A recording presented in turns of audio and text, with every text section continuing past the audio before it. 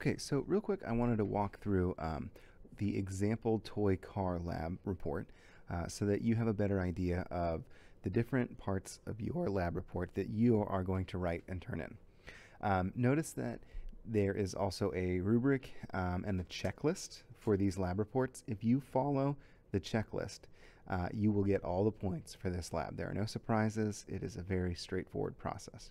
So let's take a look at the main features of this lab report. So the toy cars, they were the red and blue cars that you were marking the positions on the ground with. We always start with a purpose statement. Okay, and the purpose tells us the two variables that eventually are going to be in the LoggerPro graph that we have and the equation that we write from that graph. So in this case, it was to determine the relationship between the position of an object and the time it takes to get to that position, specifically for an object that travels at a constant rate or speed. So that's the toy cars.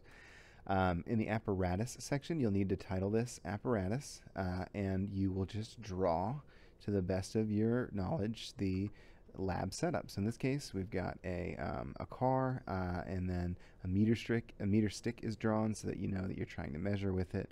You just want to sort of give a rough idea of what's happening, but make sure to label everything that's there. And then here I've got a list of the equipment, so you should always list the equipment that you're using. Let's move on. The procedure. So sometimes I give you a written procedure and you can just rewrite that for your lab report. But if you want to, you can kind of summarize or write from memory.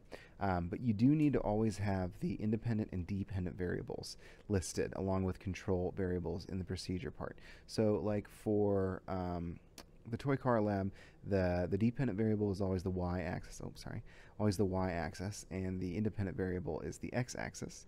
So we have position for the dependent and time for the independent. Then we controlled things like the car's mass didn't change. It was going, constant speed, so that's kind of controlled, and it was only on one surface. You have the same person timing, that sort of thing.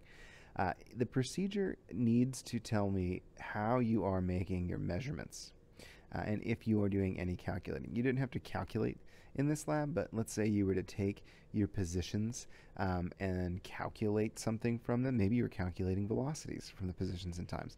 You would need to put that in your procedure, and you would need to talk about how you came to the measurements used for that calculation.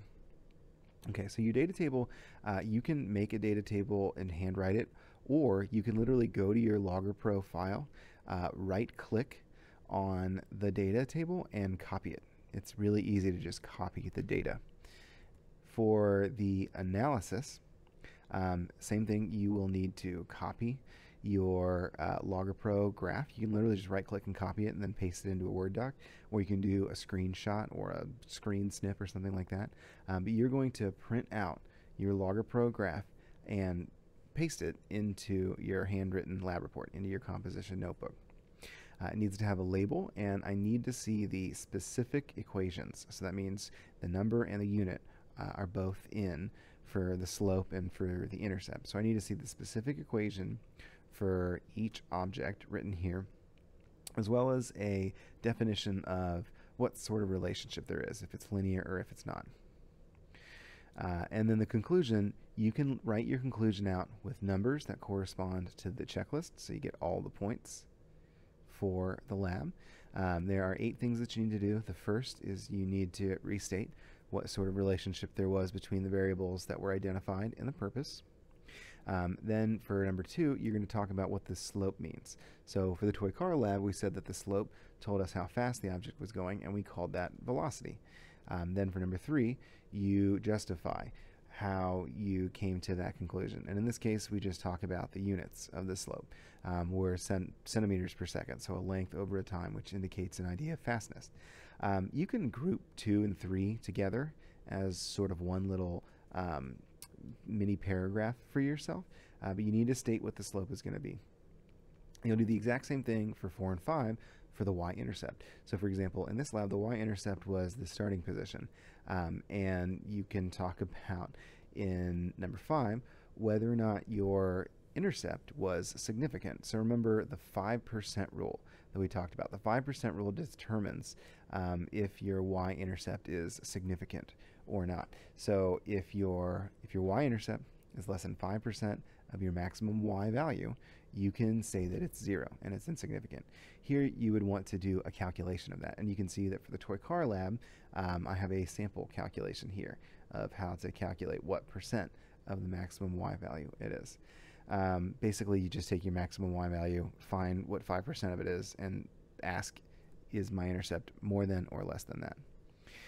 For 6, you are going to write the general equation that we got.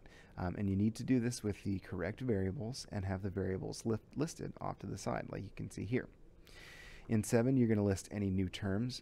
For this lab, basically just velocity was the word that we came up with. And then in 8, you are going to talk about any kind of error that is associated or that you think might be present in your lab. You are never allowed to say human error. Please never use the phrase human error in this lab report or on an AP test. The AP test graders will look down on you if you use that phrase. Instead, just identify a source of error and talk about how it could have affected your measurements. So like maybe you were really slow when it came to marking the position of the car. Well, that meant that the car was actually a little bit ahead. Like your marks were always a little bit ahead of where the car was. And you would have noticed your position versus time graph kind of shifting up. And maybe that's why you had a y-intercept that wasn't exactly 0. So that would be the place where you talk about error and how it could have affected your results. So yeah, that concludes this short video about what the lab report should look like. Make sure you follow the checklist. There's the bell. The checklist for the lab is going to give you all the points that you need. It's going to be great. And I'm always here to answer questions. Once you've done the first lab, it's a lot easier to do the next lab because they all follow this same format. Good job. Thanks. Bye-bye.